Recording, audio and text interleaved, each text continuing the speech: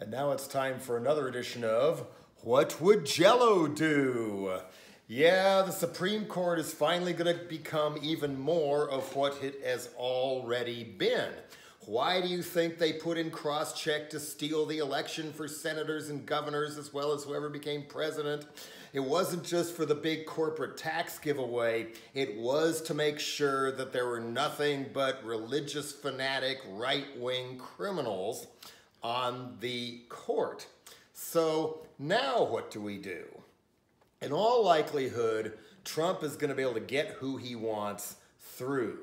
And there's got to be different ways to fight this. I mean, keep in mind that Anthony Kennedy was Ronald Reagan, that's how far he went back, his third choice for that court seat because Robert Bork lost in the Senate, and then Douglas Ginsburg, who I suppose was picked in part because he had the same goofy beard as Bork, they found out he smoked marijuana, oh, scandal, and people like Jesse Helms were saying, oh, that shouldn't matter. That's probably the only time he said that, and Newt Gingrich said, oh yeah, I smoked pot once myself, it shouldn't be disqualified. That was a good laugh, but eventually Reagan had to nominate somebody who was less openly extreme, and we got Kennedy, who did some good things, as well as the so-called swing vote that handed the White House to George W. Bush, legalized bribery with Citizens United, and ruled with the corrupt extremists on pretty much everything for the last year or two or more. So, yes, the game is going to change. What happens when the court overturns Roe v. Wade, as they have wanted to do for so long? It's not automatically going to make abortion banned nationwide. The southern states and the extreme states are going to make more and more laws picking on women and choice and reproductive rights. It's going to be a state issue.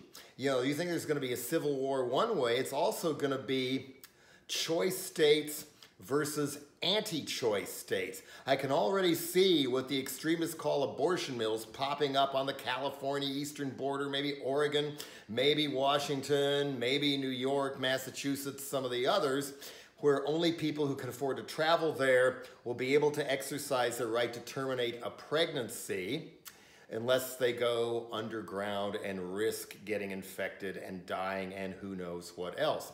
Some states are already trying to make it illegal to transport a person across a state line to have an abortion.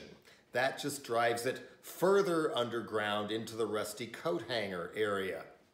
So, I'm gonna once again beg the pro-choice movement to completely switch tactics. I've been doing this for 20 years, taking note that the anti-choice extremists have long been pushing for a constitutional amendment to ban a woman's right to choose. They never succeeded. Why? Because every poll after poll after poll for 20, 30, maybe 40 years has said that 75% and higher of American citizens are pro-choice. As Frank Zappa put it, America likes to fuck. And so when this hits home, as it hopefully already is doing, then how about the choice movement push for, instead of a constitutional amendment banning abortions, a constitutional amendment protecting choice and women's reproductive rights and a person's right to choose what they do with their own bodies? That constitutional amendment may well have a better chance of passing than trying to overturn the Citizens United ruling where Anthony Kennedy helped legalize bribery and warp our elections. It's going to be long, it's going to be wild, it's going to be ugly, and it's going to be really dark for a lot of innocent women in the meantime. But long-term, constitutional amendment guaranteeing choice. 3/4 of this country is pro-sex. We can get this done.